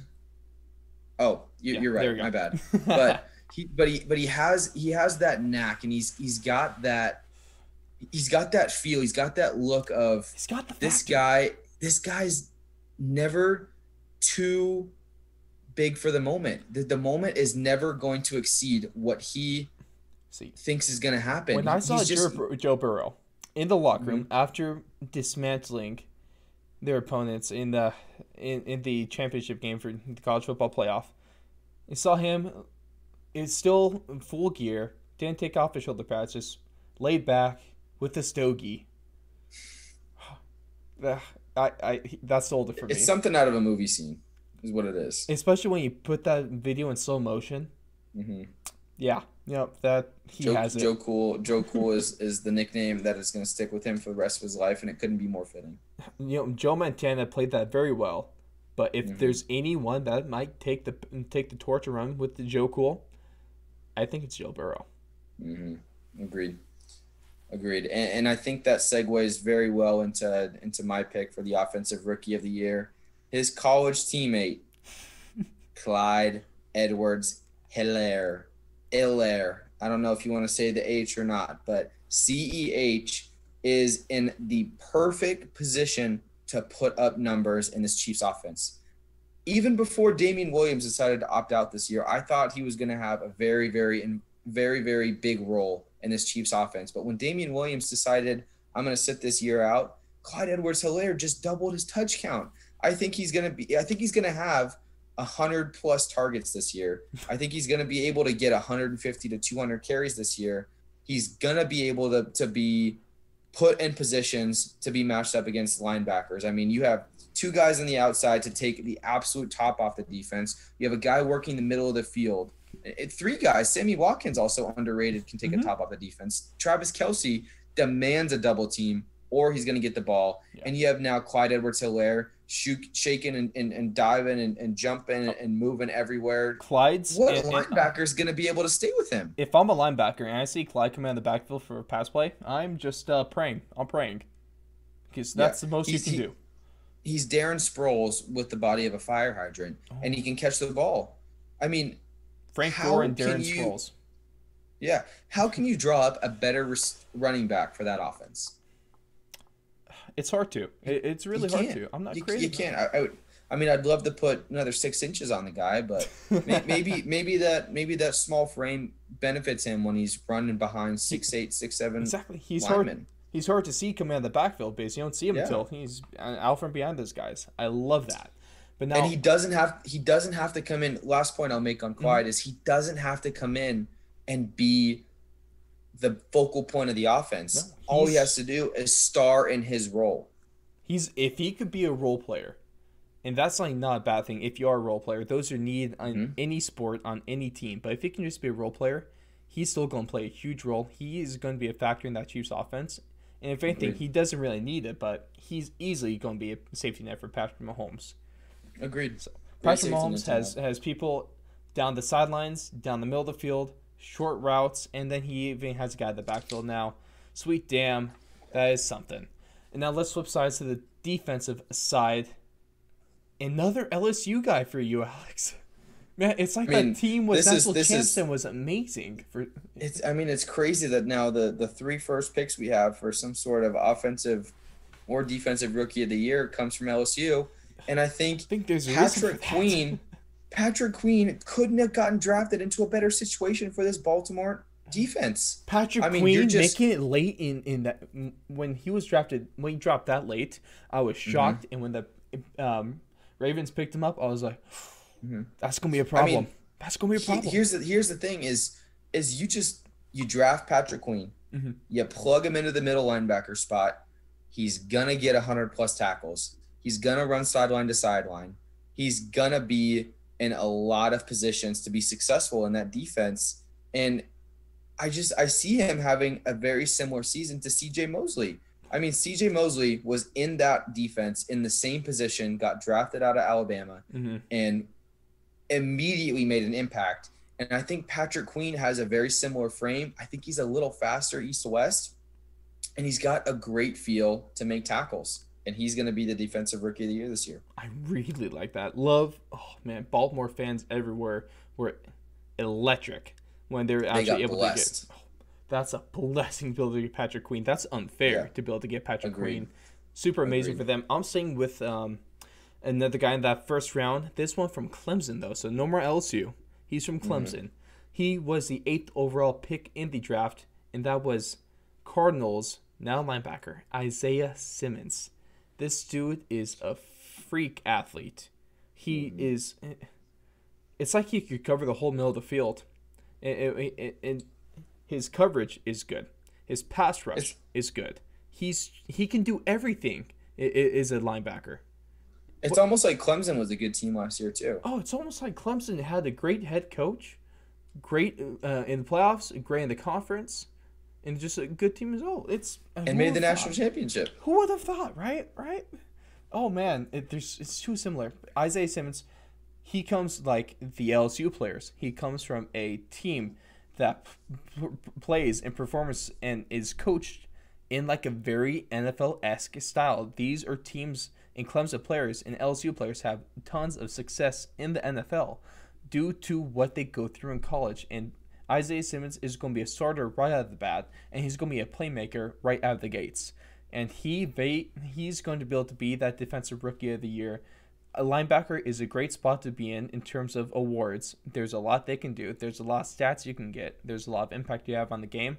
That also favors him. But I believe he is the defensive rookie of the year.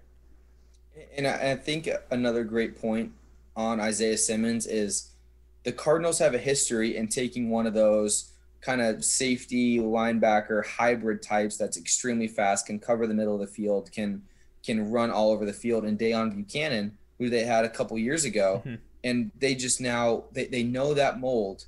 But what I will say is Isaiah Simmons, you better strap up.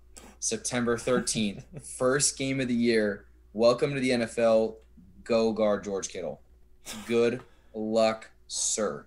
Hey, that'll be one hell of an intro, but if he's able to do something well, then we're in for something. And and I have to apologize. So I called Isaiah Simmons, I call him an athlete. He's not an athlete. Yeah. He's better than that. He is an athlete. That's what the F. Athlete, Isaiah Simmons. Oh my gosh. I can't second that notion there, but I like where your head's at. Thank you. I appreciate it. Were you more of a what's a better athlete to you? Is it with the F or is a step above the one with the PH? I mean, I think the PH will come after at least a year in the league. He was an athlete in college. Let's see if you can add that P in there. And now let's switch it to comeback player of the year. I'm going to start off with this because he's a man that is impossible to hate. He's been a man that's been around the league not too much. He's no Ryan Fitzpatrick, but he's experienced on multiple teams. He had one of the most gruesome leg injuries you will ever see in your life. He almost died from health complications from a extremely broken leg.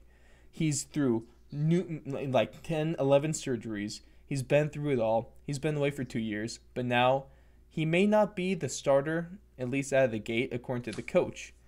But he's going to play this year, especially. I don't trust Dwayne Haskins. Your comeback player of the year is going to be Alex Smith. And he's going to surprise everyone. He's going to be that amazing story we're going to be able to watch years down the line. And he's going to be a guy that he's probably going to give a speech. And I'm probably going to cry listening to his speech. And sitting here in the sound right music. now, Ross. I'm crying on the inside, man. Here's the thing is, it's remarkable. If we can focus on, he almost died. I'm not like being like over dramatic right there. He was almost dead. He is an impossible guy to root against. I mean, it's similar to if Ryan Shazier all of a sudden comes back and is now the starting middle linebacker on the Steelers again. It was that bad of an injury. If you don't like him, you're the devil. I agree. And it's just one of those things where, he's got the talent. He was a number 1 overall pick. The Niners drafted him above Aaron Rodgers. I think, obviously they would have loved to go back on that pick, but he's got the talent. He's so smart. The one thing is, does Washington have enough weapons for him to be able to get that success this year? That's one thing. Yep. And that's. But I do like Ron Rivera. Yeah, I love Ron Rivera. Like Great I said about any person, why I don't have Chase as my defensive rookie of the year is because I just don't trust anything Washington football team related. Yeah, Just I agree. I mean, it's except for just Alex it Smith. doesn't. I just love Alex The Smith. Washington football team does not roll off the tongue. It just doesn't. Ah, And Dan I Snyder, think I think you if Alex piece of Smith was crap. on any if Alex Smith was on any different team, he would be even more If likable. Alex Smith was on the team that your presumed comeback player of the year is going to be, that's a lot of success right there. But your pick for comeback player of the year is a man that has a lot to prove, a lot of people to prove wrong, and he is on the way to doing that. I'm seeing a trend here in this comeback player of the year discussion. These guys are number one overall draft picks. They are coming back from a year where they were injured, where they were somewhat forgotten. They were on new teams now. Cam Newton could not have dreamt up a better situation No. to fall into. He's on a 1 year deal with a coach like Bill Belichick, who just got rid of Tom Brady, who's Mr. All World. And Coach Belichick, everyone's saying, oh, they're tanking for Trevor Lawrence. They're tanking to get a good Bill quarterback. Belichick doesn't When was tank. the last time Bill Belichick ever thought about losing a football game? Never. Doesn't And happen. Cam Newton is gonna come in to a team with a great defense, a great coaching staff. Doesn't have great weapons, but they just drafted 2 tight ends. Yeah, with his weapons, which I is, love. You've seen the video. He makes these wide receivers look so small. That dude, Cam Newton's I know, huge. He's a Cam monster. Newton is an absolute unit. I mean, that guy is a monster. He is the best goal line quarterback we have ever seen. I think. I mean. Oh, great I point, mean, Alex. So if Tom Brady, we know Tom Brady had. Sorry to cut you off there, but Tom Brady go for had it. a lot of success in the quarterback sneak for whatever reason, and he's not the biggest guy or the most athletic guy we can say. But now I put that on Bill Belichick. He was successful in that, for a little more successful with other things, but Bill Belichick was a big key for that. Now, if you have a team that's that good quarterback sneaks, and you have the biggest quarterback in the game right now, that's a cheat code. And you also have continuity. Josh McDaniels has been there since forever. And you just throw Cam Newton into this offense. And, I mean, I'm sorry, but Jared Stidham and Brian Hoyer are not putting any sort of back pressure Cam Newton, on on the Cam day of Newton recording, is the third. We're a week away from football. And Cam Newton was only just announced as a starting quarterback today. Yeah. And I were you surprised with the quarterback room with Brian Hoyer and Jared Stidham? I kind of saw this coming, but I think everyone did, but I think it's also one of those things where Cam also now has got something to prove. I mean, this man was an MVP of the NFL only a couple years ago. People got forget cut about that. by his hometown team. Got cut. Nobody wanted to trade for him. The Panthers didn't want him. They wanted to bring in Teddy Bridgewater, Teddy Two Gloves, and now Cam Newton's sitting here like, that's the guy that's replacing me. Now I'm going to go to a Super Bowl winning team 2 years ago, and I have Bill Belichick behind my side, and I have a 1 year deal, something to prove. I mean, everything is in the tea leaves right now for Cam Newton to have a big, big year.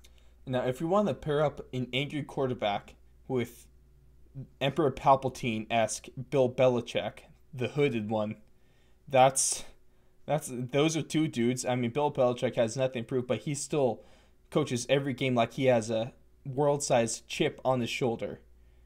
And Cam Newton is going to be playing with that same. And so I might not think the Patriots are going to do well. We'll find out here in a couple minutes, I guess. But if they get going, they can get going. That might be scary. I agree. And now, cap off the awards, we're going to end things with our Coach of the Year. And I am going to go with the guy that has a lot of pieces. On paper, they should be really good. It just depends on how well he's able to put them all together. Depends on what his scheme is. It depends on, I guess, how he schemes for the teams that are going to be playing. Because it is a tough division. But I really think that Bruce Arians has a lot he can do this year. And I think he'll be the Coach of the Year.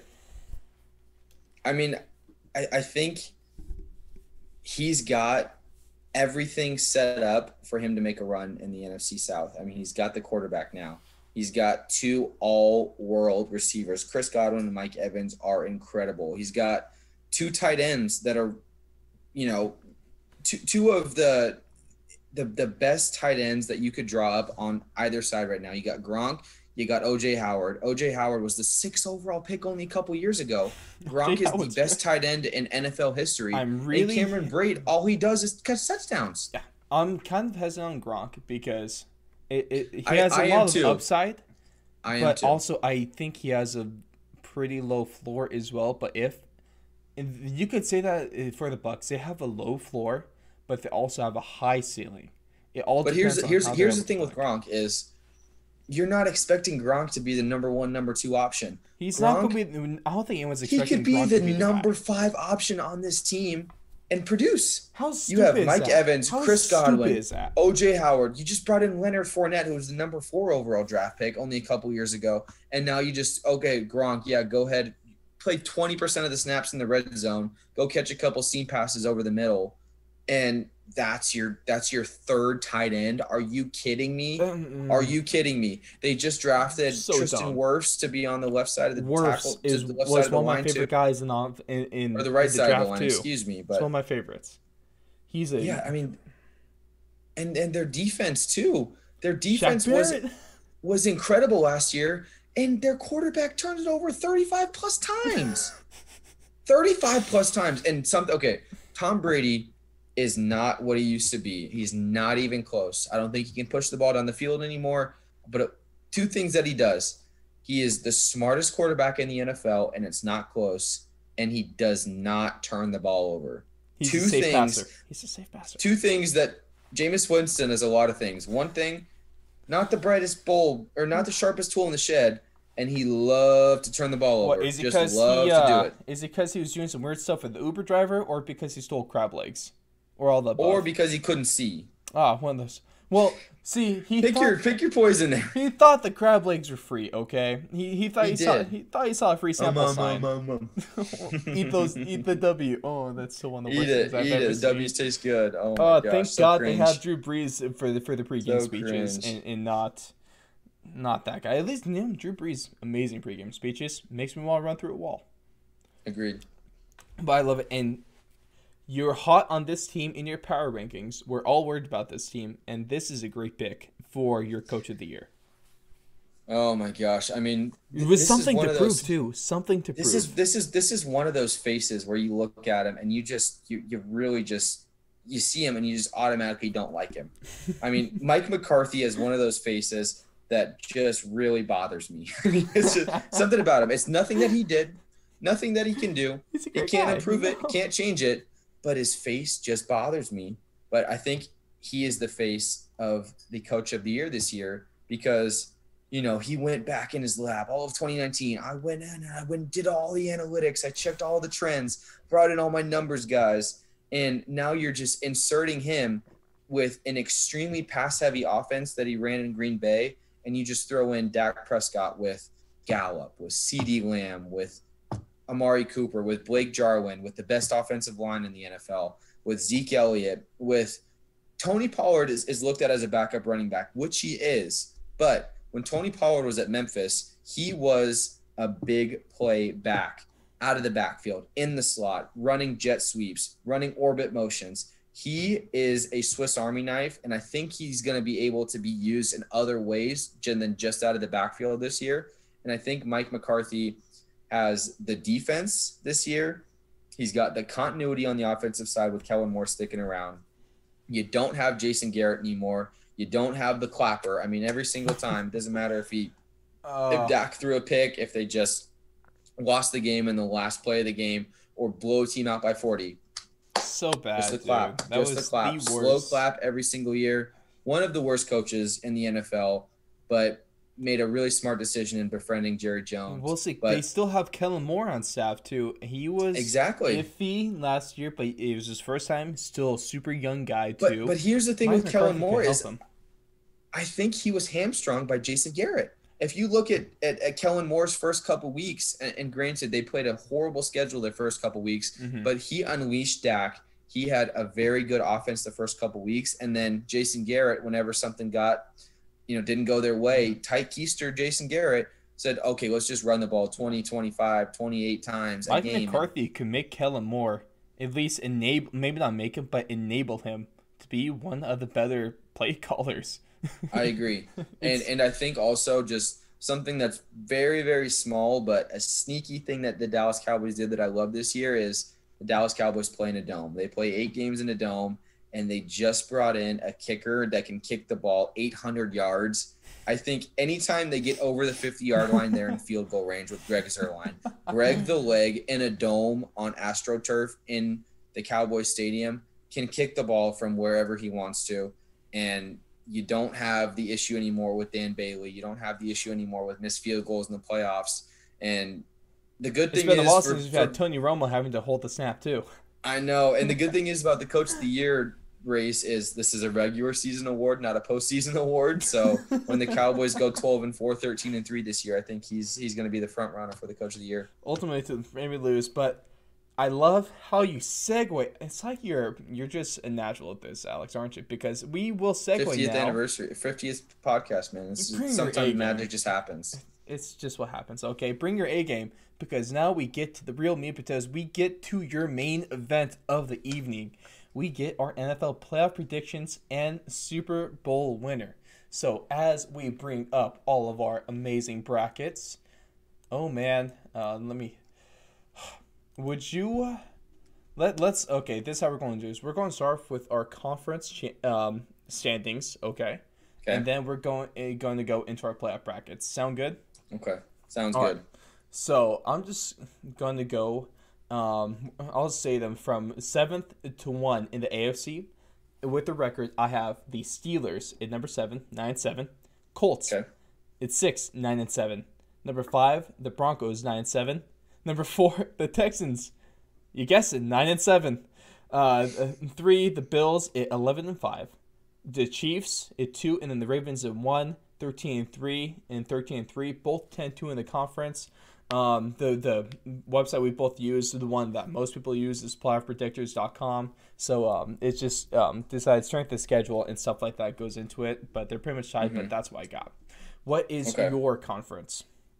So for the AFC, I'm in somewhat of an agreement there. One thing that I cannot stand behind is I don't think the Texans are going to be good at all this year. I don't trust that offense anymore. They have 3 receivers that are professional at getting hurt every single year, and Deshaun Watson is incredible, but his skill position players right now are nothing to write home about. I think the defense is not that great. Bill O'Brien is not a good coach, and they're going to struggle this year. So right now, the way I have it is I think the Broncos are going to sneak into the 7th seed.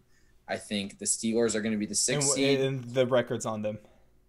Well, now you got to make me really go into doing some research here. Okay. So the Broncos, I believe, are going to be 7-9 and sneak into the playoffs. Wow. They're going to get blessed by the 7th edition. Damn. And you know, here's what I think is going to play into this is I think the top heavy teams are going to be really good, and I think the bad teams are going to be really bad. So I think there's going to be very, very high, 12, 13, 14 win teams at the top, and then 2, 3, 4 win teams at the bottom. So I think 7-9 is able to sneak in this year. I believe that the Steelers are going to sneak in to the 6th seed with a 9-7 record. I think that the Patriots are going to be the 5th seed this year. They're going to have a 10-6 record. I think they're going to be able to beat up on their division. The Jets and the Dolphins are not good teams. I think that's 4 easy wins for them right there. But you never know. Week 17, Miami Dolphins in Miami against the Patriots. Don't get me started on that game. Always goes wrong for the Patriots. That is just, that is one of the most abysmal losses you can have as a team there. But I think you're going to have a rematch of the Patriots and Titans in the first round, with the Titans getting the 4 seed at 9-7 this year. They're going to win the division. I think the AFC South is going to be a very, very bad division. I think that the 3rd seed this year is going to be the Bills. I think they're going to win the AFC East, and I think they're going to be able to edge out the Patriots with a late season win against them. I think that the Chiefs are going to get the 2 seed because I think the Ravens are going to benefit from having a pseudo home game against them. The Ravens are going to get the 1 seed, and that is my playoff bracket, and I am sticking to it. All right, now we go to the NFC. The NFC was a little more interesting for me, given how the seedings went. But this one was a little more fun. Unfortunately, I had the Bucks. They didn't make the playoffs. They were 8-9-7, and so they barely Wow. missed out. But from Wow. 7, I told you the dark horse. The Arizona Cardinals make it at 8-8. Then I got 9-7, 9-7, Mm-hmm. and then at 6 I got the Vikings at 10-6. Okay. 5, the Seahawks at 12-4. Number 4, I have the Packers at 10-6. I'm not a huge fan of the AFC North, the NFC North, but the Packers barely had like one game more than the Vikings when it comes to conference. That's why they won the division instead of the Vikings, even though they had the same record. In number 3, I have the Cowboys at 12-4. In number 2, I have the Niners at 13-3, and then the Saints in number 1 at 13-3. I like it. I like it a lot. So, to differ a little bit from that standpoint, I think the NFC is significantly better than the AFC this year. And just to kind of to show that point, See, I I don't have know a if they're couple. better, but I would say they're more competitive. I think they're deeper. I think they're much Yeah, deeper. They're that's a not good, as top heavy. I that's a good think the one. two best teams in the NFL are the Chiefs and the Ravens. Mm-hmm. And I think that the next 5, 6 teams in the NFC. NFL come from the NFC. Yeah. I think that barely missing the playoffs this year. I have the Rams at 9-7, finishing ninth. I have the Eagles at 10-6, missing the playoffs this year. I have the Packers finishing 10th at 9-7. The Packers are the fakest 13-3 team in the history of the NFL. So you're I saying don't think I think in all the years, or at least for a while now, there's at least been one team from the last year's conference championships that have not made the playoffs. Your pick is the Packers. Green Bay is that team. Green Bay is that team. Definitely, I think agree. I just think that they didn't do enough in the offseason to create a difference between the other teams. Where in you're the saying NFC. Jordan Love, trading up for Jordan Love in the first round wasn't a great way to build up the team. Don't get me started on that one, but how dumb do you have to be to have an all-world quarterback who's on his last legs, but he's still got 2-3 years left? Mm-hmm. You have nobody on the outside besides Devontae Adams. You don't have a tight end. You don't have a great offensive line, and you're going to not only draft a quarterback in the first round, but you're going to trade up to draft a quarterback in the first round that's not going to play. While we're talking about this, I wasn't mad about them drafting Jordan Love. I wasn't really mad about that. At least at that time, because they didn't do anything in the second through everything else. But it was a trading up that really irked me. Why are you giving up assets to trade for a guy that's not going to play for you in 2 to 3 years? A guy that are could you have trying made to it win a Super Bowl or not? You mean a guy that could make it to the second round anyway? Agreed. And I think there could have been a lot of people that could help that team. Mm-hmm. So those are my teams that I had missing the playoffs. Okay. I have as the 7th seed and the 6th seed from the same division. I got the Bucks and the Falcons both finishing 10-6, finishing 7-6 in the NFC. At the 5 seed, I do have the Seahawks in a similar fashion as last year. They're going to finish 11-5. They're going to narrowly miss the division, and they're going to be the 5th seed. The 4th seed this year, I have the Vikings. I think the Vikings are the most complete team in the NFC North. I think they're going to beat up on that division. I think that with Cook coming back, Cook's not going to hold out. And the getting Ngakoue too. That was they just got Ngakoue. I think that's huge because they lost Everson Griffin, so they needed to replace him with Ngakoue. I think that Stephon Diggs, losing him is not going to be that huge of a deal. I think Justin Jefferson is a very good replacement. I think they're going to be able to run a 12 personnel with Irv Smith and Kyle Rudolph extremely effectively. I think that they just have a very deep team, a very consistent team. Kirk Cousins is not going to do anything in the playoffs, but he's going to have a good regular season. They're going to go 10-6. They're going to win that division. I think the 3rd seed this year is going to be the Saints at 12-4. They're going to just do what they do every single year they have Drew Brees. They're going to win a lot of games. They're going to put up a lot of points. They're going to beat up on bad teams, and they're going to be competitive in the teams that they play that are also having winning records. I think your 2nd seed is going to be the Niners. They're going to be able to repeat. They're going to have a good season. They have an extremely high floor with a good defense and a good running game in that coaching staff. And your number 1 team in the NFC is going to be the Dallas Cowboys. They have the most talent on the offensive end and I don't think it's that close. Besides from the quarterback position, they have a better player at every position than the Chiefs, besides Travis Kelce and Tyreek Hill. But every single other position, their offensive line is significantly better. Amari Cooper is not that far off from Tyreek Hill. CeeDee Lamb and Michael Gallup are significantly better than their other 2 receivers. I think Blake Jarwin's actually pretty underrated at Oklahoma State. He was a part of a pretty high-flying offense, an athletic guy, had good rapport with Dak. I think Jason Witten getting out of there was maybe the best thing that they could do. Yes. Tony Pollard, like I said, is going to be a weapon out of the backfield, not just a backup running back. And you have one of the best and most consistent runners in the NFL in Zeke Elliott. Feed Zeke. I like that. And now we can move on to the wild card. And so in the NFC, my matchups are the 5 Seahawks at the 4 Packers, 6 Vikings at the 3 Cowboys, and then 7 Cardinals at the 2 Niners. I have the Seahawks being the Packers, and Vikings Cowboys is interesting because you have a team that always likes to choke in the playoffs, and then you also have a team that always likes to pull the upset and just somehow win the game in the playoffs. So that's why I chose the Vikings off of history to beat the Cowboys. I have the Niners, of course, being the Cardinals because of course. I mean, come on, they're being the Cardinals. Then on the AFC. It's going to be the 5 Broncos against the 4 Texans, 6 Colts against the 3 Bills, and 7 Steelers against the 2 Chiefs. The Texans only won the division because it's going to be a fairly weak division, probably maybe the weakest in the league. We'll see. So the Broncos beat the Texans. The Bills beat the Colts, and then the Chiefs, of course, they will beat the Steelers. Okay, I like it. You're welcome. I like it. I'll rattle it off here. In the NFC, I have the 5 seed Seahawks beating the 4 seed Minnesota Vikings in a rematch of last year. Hey, shout out to one of my friends of the show, Ryan Schilling. The wide left was all I need here. Shout out to Blair Walsh.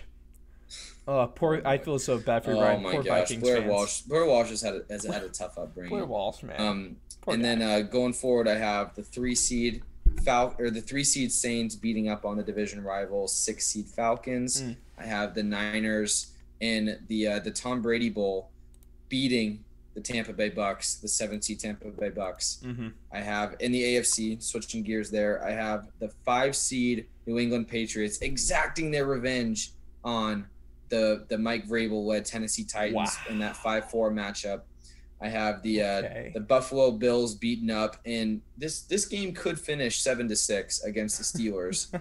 And then I think the Chiefs are depends on the weather, right? No, of course. I mean, well, it's in Buffalo. We'll get snow in Buffalo in February. Not going to be very conducive to good weather, but the Chiefs are going to absolutely obliterate the Broncos in the wild card round. See, I'm gonna sound like a homer when I say this, but it may be the divisional thing. The Broncos haven't beat the Chiefs for a while. But every time, the last few matchups they played the Chiefs, it's been a 1 or 2 possession game. So, I'm just throwing it out there. I'm going to stop you there. Let's be real. Throwing out there. I mean, in a playoff situation, who are you taking? I'm taking the Chiefs. Patrick Mahomes or Drew Lock? Hey. Let me think about hold on one second. Okay, I think Patty is going to be able to have a little bit of an advantage there. Yeah, I'm going to go with you on that one. Okay. And I don't know if Fanny Pack Vic is going to be able to have the juice to be able to get a playoff win this year. I guess I'll have my fingers crossed. Now we get to move on into the divisional round where things get a little more interesting.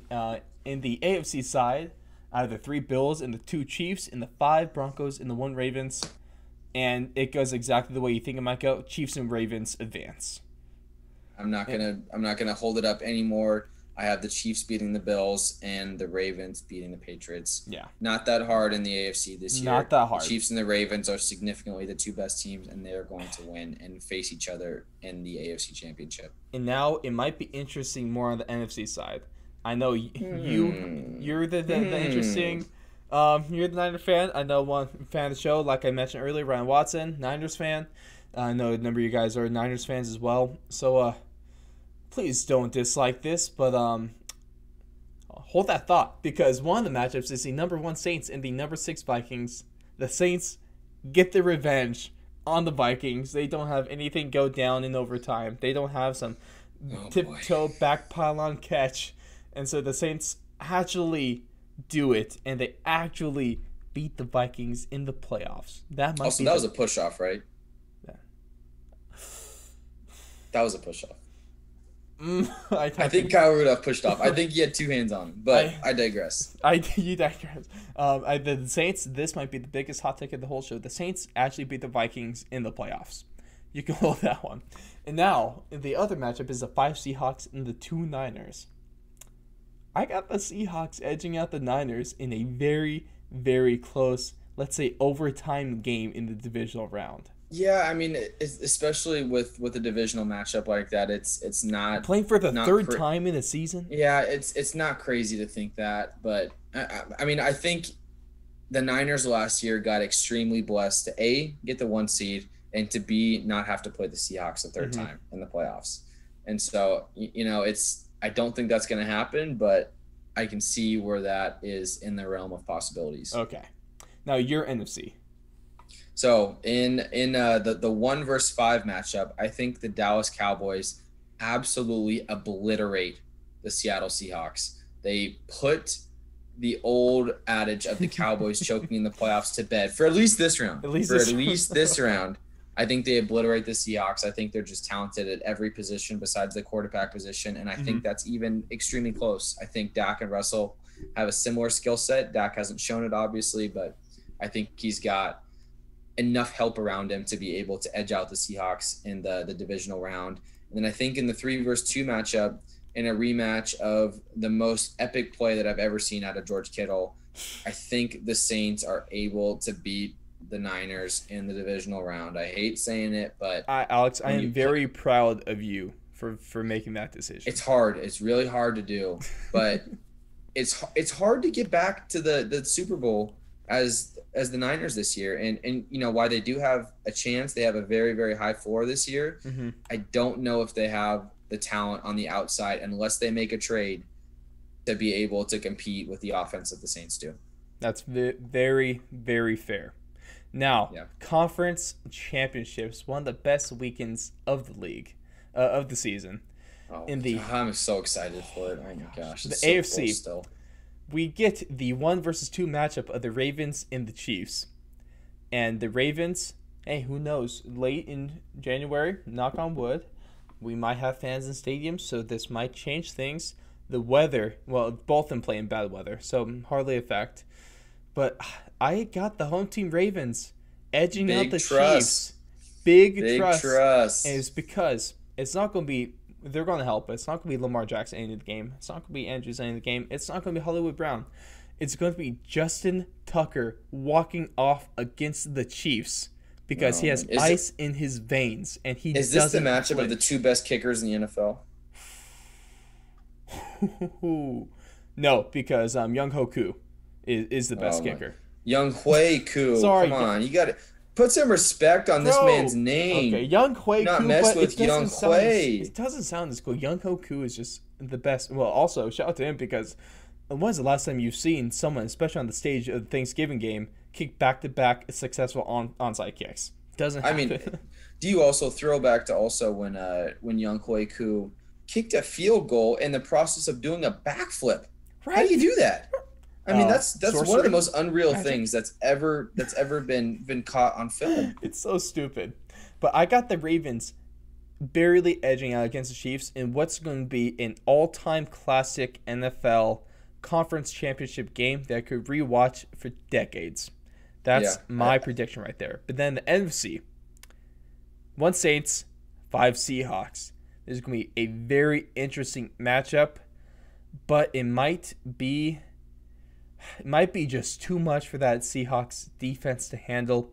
The Saints get the victory in that in advance to the Super Bowl. Real bold take there, having the 1 seed versus the 1 seed play each other in the Super Bowl. It just goes down crazy, man. Hey, shut up. I don't want to hear it. I'm with you on the NFC side. I think that the Cowboys made a great run, but I think the experience of the Saints and the experience of Sean Payton, and they've just been screwed too many times in the playoffs for it to not even out a little bit. I think they're going to get to the Super Bowl this year, and I think they're going to be playing the Chiefs. I think the Chiefs are just too good. I think that the Ravens are a great regular season team. They're going to have what it takes to get one win in the playoffs. But when you go against Patrick Mahomes, you cannot put enough separation to feel good in that game. No. And he is just going to be able to pick apart that defense and get to the Super Bowl again. Yeah, that's totally reasonable right there. Mm-hmm. And now, the Super Bowl matchup. Your matchup is, I'm going to have you make your Super Bowl pick first. Go ahead. Oh my gosh! I mean, it's Pressure's just on. one of those guys again. Just the Chiefs are playing the Saints, and the Chiefs are going to win the Super Bowl again because they have the best player to ever play in the NFL, Patrick Mahomes. I mean, there's a reason why Patrick Mahomes got paid $500 million. 500 for 10 years. I mean, it's just ridiculous. So every time it comes out of my mouth, $500 million. And he's underpaid still. He's still underpaid. It's so stupid. And we were talking about this before we started the podcast, but I mean, you could have given him any amount of money and he's still underpaid. He is that good of a quarterback. Patrick Mahomes becomes the first billionaire contract. I mean, it's just ridiculous, but he's too good. Patrick Mahomes in Leo given the contract is just given sole ownership of the Kansas City Chiefs. Still underpaid. Still underpaid. But I mean, I think it's not a hot take, nothing. It's just chalk city, but the Chiefs are too good. That's nothing wrong with that. My thing is that it's very hard and very rare that a team even makes it to the Super Bowl after winning it. It's a very hard thing to do. Even if you have the exact same team, it's a challenge to make it back to the Super Bowl, let alone win it. And I'm not discounting the talent. Not at all. Because they have the talent to do it this year. If everyone stays healthy, of course. Even if a few people get hurt, they still have the talent to do it because they're that good. But I think in what would be Drew Brees' last season, when this does go down, he will retire a Super Bowl champion as they knock off the Chiefs in a very explosive, highly anticipated Super Bowl. It just writes itself. A Saints Chiefs Super Bowl would be poetry. And I would love just it. to see, I would love it. You have the quarterback matchup would be phenomenal because you have one of the most criminally underrated quarterbacks of all time in Drew Brees against one of the best talents, maybe the best talent the NFL's ever seen, Patrick Mahomes. But what's going to win this game and what ultimately wins Super Bowls is Sean Payton, Drew Brees, experience, and veteran tenacity and will to win. And that defense of the Saints is going to be what ultimately puts them over the top in this game because you have the Ravens. I mean, Justin Tucker's one thing, but the Saints, they got Big Nuts Lutz, okay? He's a playmaker all on his own. One of the best nicknames in the NFL. Easily. So it might come down to a kick. Might come down to a 4-point game, but the New Orleans Saints, God bless their fans because they deserve something good.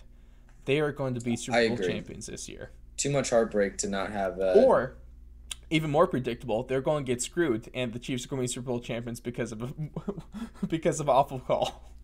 Yeah, I agree. Now, that's poetry. Both in the realm of possibility there, for sure. But you got the Chiefs going back-to-back, ultimately. I got the Saints finally going back, and they're taking a championship. But with that being said, I think this has been absolutely phenomenal from top to bottom. And what better way to have a 50th anniversary show than to go back to our roots and predict the 2020-2021. Who knows what the hell is going to happen? The most interesting season we may ever have. But we predicted it. And who knows, because let's hope not. Obviously, fingers crossed. Might never get a full season. Might have some wonky stuff happen. But that's just the fun of this world we live in, Alex, isn't it? I agree. I mean, there's nothing that can be left to be unexpected anymore. And the only thing that gives me any sort of solace right now is knowing that a week from today, recording this podcast, we are going to be watching live NFL football from the reigning Super Bowl champions, the Kansas City Chiefs and the Houston Texans. I stayed at school for the week. I'm going to get off of work, and I'm just going to go to my TV. Hell, I might even I might even put a bowl of chips next to me. Little chips and salsa. Wow. Hell. Don't go too crazy there, Ross. It might be cut season, but I might have to get that pizza. Might have to get some wings or something. Wow. Do the whole works. Okay, I'll just run 5 miles that morning to counteract it. It'll be all good. But we're going to watch some good old-fashioned foosball, Alex, and it feels so good to say that. Feels good. Just the smile. It feels good. It's what we needed. It's what America needs. It's what everyone needs. America runs on Duncan, and America runs on football. And and Alex, it's been a great time having you on for the first time. Didn't do too shabby. Who knows? Hey, you might. I was honestly, I was a little nervous. Hey, this might not be the only time we hear your voice on the show. Let me just leave it at that, okay? Hey, don't leave the fans in too much anticipation there. You got to.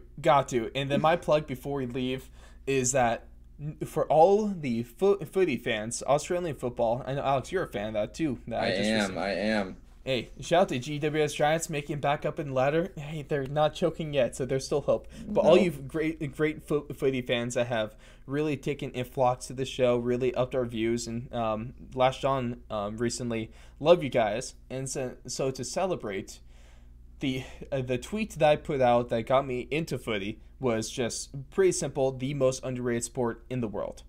And so agreed. Charlie Dixon, best player in the AFL, and also the footy is underrated, the most entertaining sport to watch on TV or live. I would highly recommend it. Fox Sports 1, Fox Sports 2, hey, Fox Sports Thursday 2 nights, Friday morning. nights, Hell Saturday yeah. nights. Oh my gosh. With nothing better to than fall that. asleep to. And that is American. You can watch the lone American in there. Mason Cox, Coxzilla. Okay, he's a 6'10" freak of nature, and he's wrecking stuff down in the land down under. But I have a special T-shirt that we are releasing on Friday, the day that this show goes live. New T-shirt. Footy is underrated. It's going to be a blast. Check that out. It's going to be a great time coming out. T-shirts and tank tops because it's still summer. Okay? It's not fall yet. Sun's out, guns out, baby. Gotta get them. Also, still flexing this shirt and everything else you see, and the little thing behind me, available on our shop. You know I had to get all them plugs in because, I'm a bit of a you know what for money, okay? An entrepreneur is what they call them. Okay. That's my professional title, I guess. But you can find us everywhere in YouTube, Spotify, Apple Podcasts, anywhere you can find your podcasts, www.thefourthandlong.com. You can find everything at that great website. Alex, it's been a blast. You got a Twitter? I do. At Alexander Do you use your Krop. Twitter? I don't use my Twitter. Do you got Instagram? Feel free to follow me on Instagram at Alexander Krop. Throwing some good content out there. My beautiful new golden doodle puppy, Allie. I know it's a sibling of Ross's family's puppy. Hey, shout out my boy Binks, my homie Binks. Binkser. I mean that man is an absolute stud. So feel free to go check out that content. Everyone go out there. Just do me one favor. Enjoy NFL this year. Enjoy next week. And it's been a pleasure being on with you, Ross. That's episode 50 in the books. That is the 2020-2021 Super Bowl NFL preview in the books. And let's see just how right we are because, of course, we're experts. But, ladies and gentlemen, I appreciate you all for watching. Appreciate you for sticking around for 50 episodes. And we will catch you guys in the next one. And just 1 week away from recording this, let's have some football. Let's do the football.